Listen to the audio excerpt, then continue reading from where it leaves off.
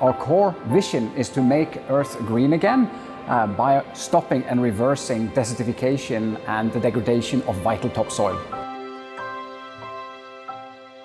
So really what we have invented is a liquid natural clay, also referred to as liquid nanoclay, or LNC in short.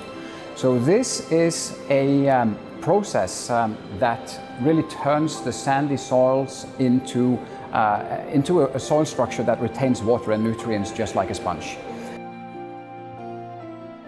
So that's why we look at how do we, apply clays to soils that do not have so much clay.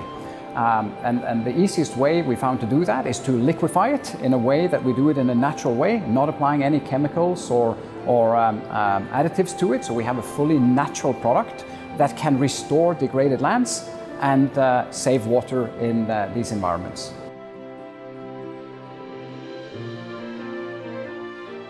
In regards to areas that this technology really has a strong match with and can thrive in, I would highlight sort of any areas that has sort of desert conditions, areas that are suffering from desertification as well. In desert climates, we do not have much arable land.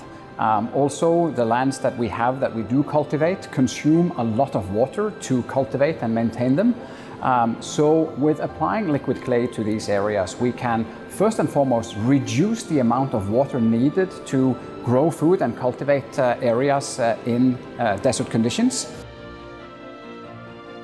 And also we see that we can create arable land, we can create soils that retain water off the desert sand directly.